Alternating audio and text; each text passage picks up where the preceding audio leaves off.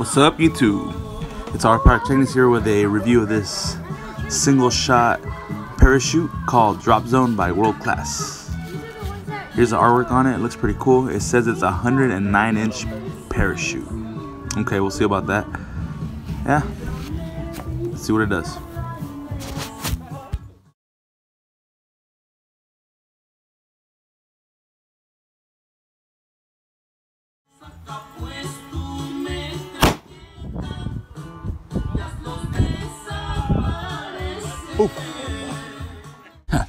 So that was a fail. Yeah, I mean, they didn't even open up and then it just fell, but whatever. And plus, when I looked at it, the parachute was not even close to being 109 inches. If anything, it was from the top to the very bottom with the weight counting to the dimension, but I don't know. Either way, there it was. Thanks for watching.